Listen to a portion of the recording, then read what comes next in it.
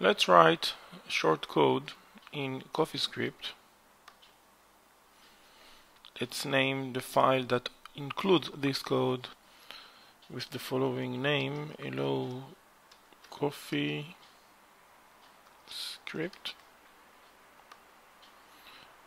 Let's write short code such as console.log hello coffee. And now let's try to compile this file into JavaScript. So let's move to the terminal and let's type coffee -c. We want to compile, and the name of the file, hello CoffeeScript.coffee.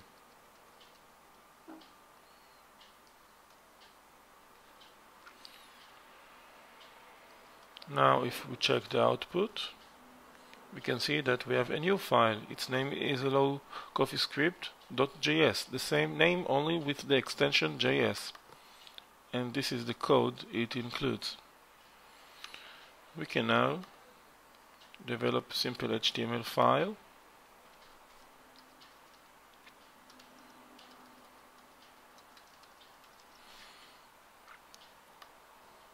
Here we can add link for the code we have in JavaScript.